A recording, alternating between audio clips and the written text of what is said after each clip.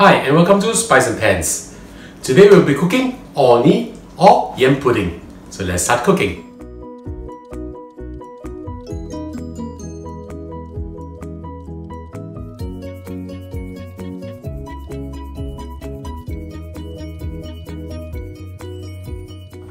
First we'll steam the taro or yam.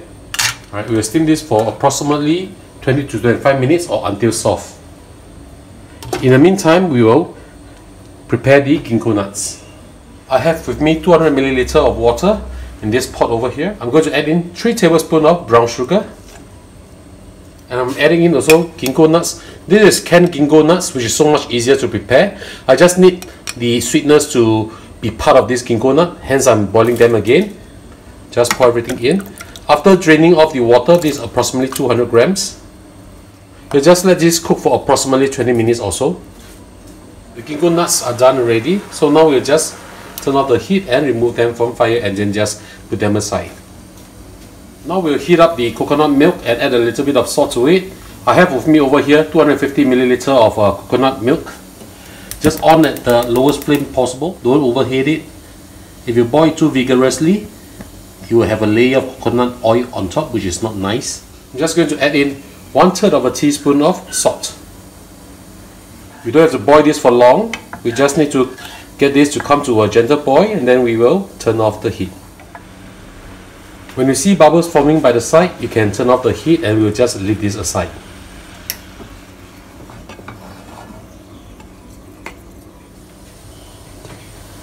The yam has been steaming for quite some time already, about 20-25 minutes, and they are soft enough to be mashed. So we'll just remove this from heat. We'll now steam 150 grams of pumpkin, which will be pureed separately. I'm now going to mash up the taro or yam using my magic mix processor. Now into the food processor, I'll add in 50 grams of brown sugar. If you do not have brown sugar, you can use normal ordinary cane sugar or custard sugar, it's really up to you. I'll put in the attachment to puree the yam now. If you do not have a food processor at home, do not worry, you can always use a fork or a potato masher to physically just mash them up. So just put everything in and look how well it's being pureed. Well, remember when you want to puree or mash up the yam or any kind of roots, it has to be hot so that it can be pureed very finely. So once this is done, we'll turn off. Using the spatula that's been provided, I'll just scrape all this off. Don't let it go to waste. This is a very versatile machine, this Magic Mix food processor. I've been using this to do my sambars, mashed potatoes. You can even make meatballs, fish balls out of this also.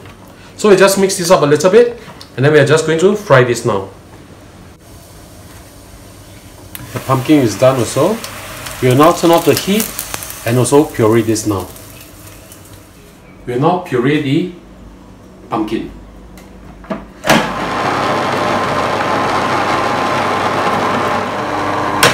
So once this is done, we will remove and set this aside. Now we are going to fry the taro. What you need to do is just heat up a pan, add in approximately 1 or 2 tablespoons of oil. Now traditionally they use lard to do it, but we want it to be healthier. That's why we are using just normal cooking oil, or you can use vegetable oils, no problem. We'll now put the yam in. We just need to sort of mix them together until they become a very beautiful smooth dough.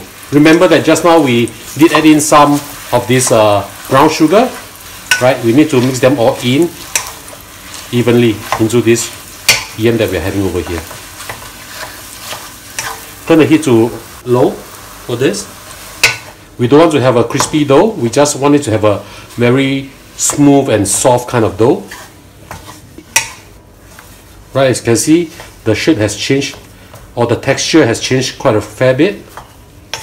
This is what we want to achieve. Now, certain recipe call for this to be cooked together with the coconut milk, but I prefer to do it when I want to eat.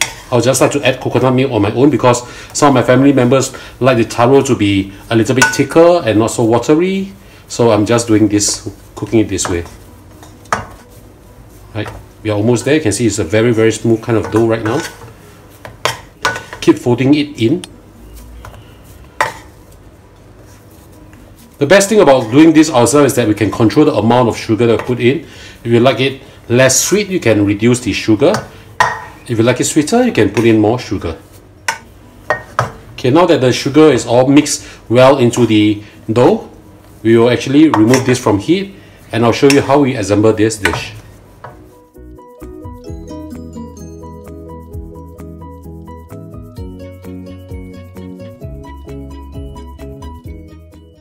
The onion has been done, so let's just give this a taste. I like to mix them up a little bit, get the coconut cream in, get the pumpkin in, and every mouthful will be very nice.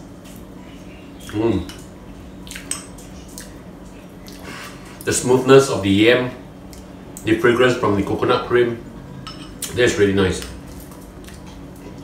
So I hope you like our video. Do click like on our video and do subscribe to our channel. Thank you for watching.